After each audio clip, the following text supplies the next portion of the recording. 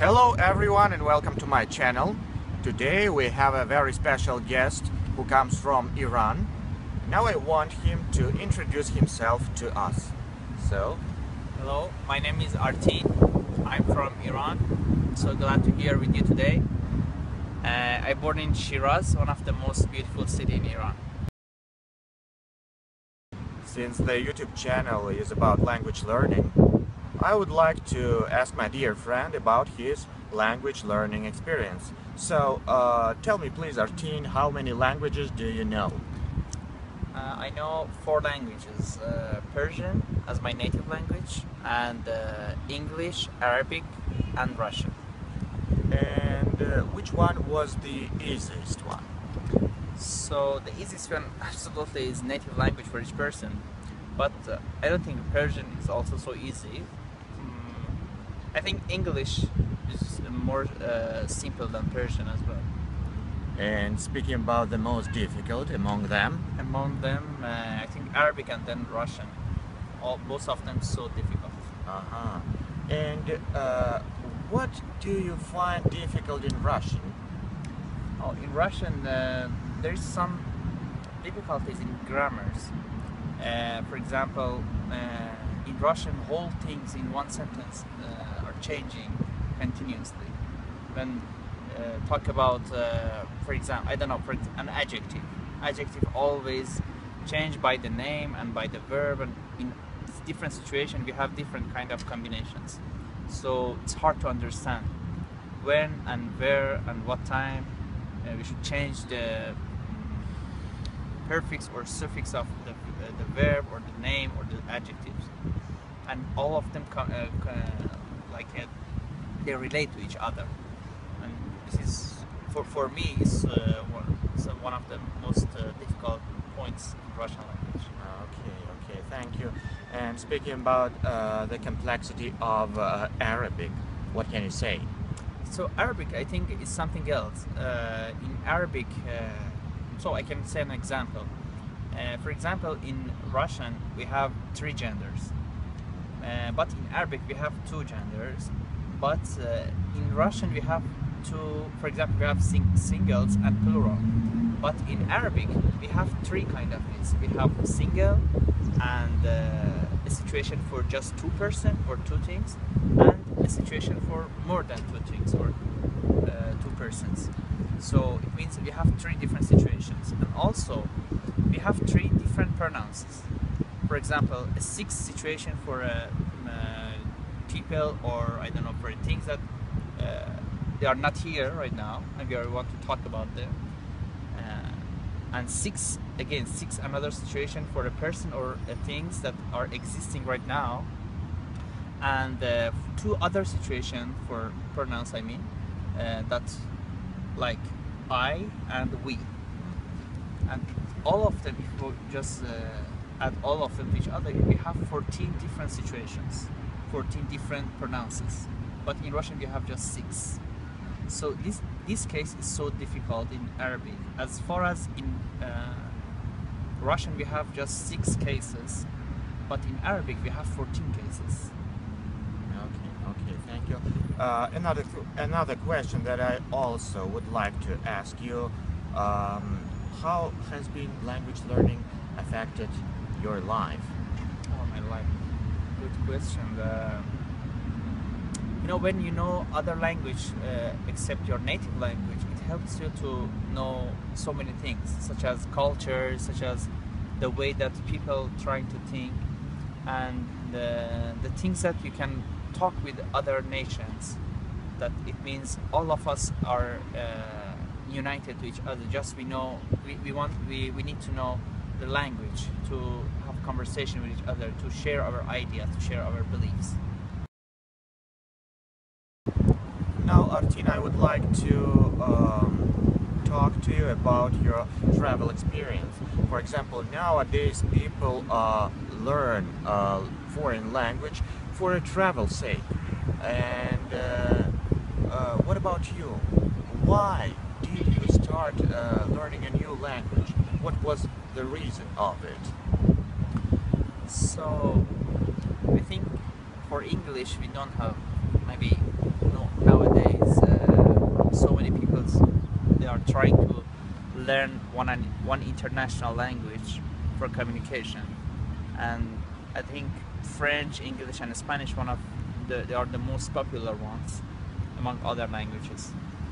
And when I was 6 or 7, I started to learn English. But about the Arabic, I was interested in Arabic language because it's one of the widest language in the world. And when you can talk and learn Arabic, I mean, when you can talk Arabic or learn Arabic, you can communicate with more than 33 or 400 million people in the world. But Russian, something else. I came here in Russia about 3 years ago, and I started to learn the culture of Russian people.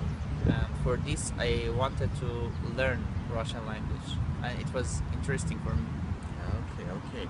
And speaking about your travel experience, how many countries have you visited? I think about more than 5 or 6 countries I visited. Was there something that impressed you while you were traveling? For example, in case of Russia, what impressed you? Russia is something else, I think, because when you travel to Russia, you travel to half of the world, and it's the biggest country in the world.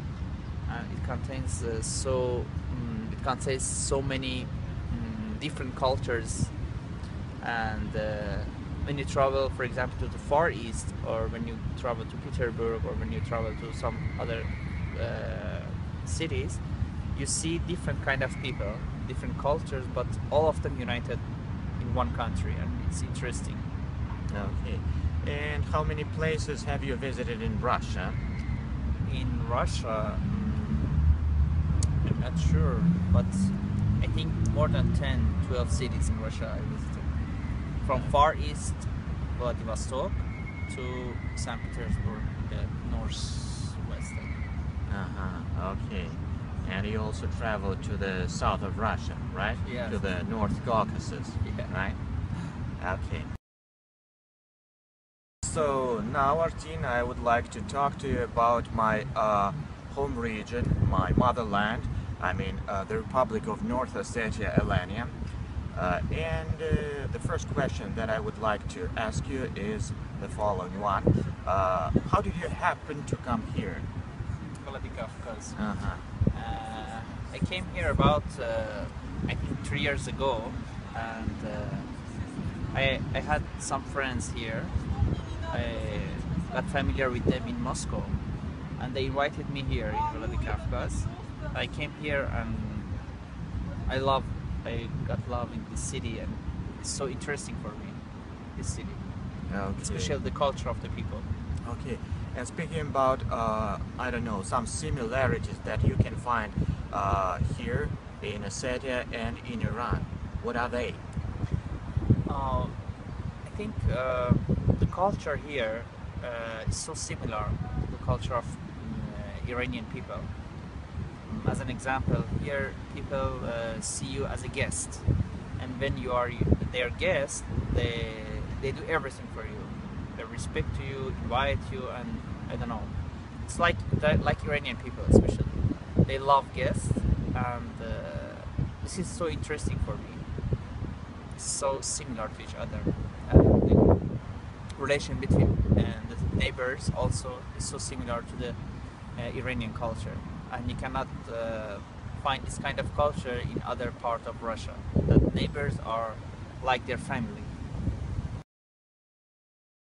And speaking about the language, we know that Ossetic is an Iranian language. It's an Iranic language. And before coming here, did you know that you can find, for example, somewhere in Russia, people that could speak an Iranian language, and this speaking might be familiar to you?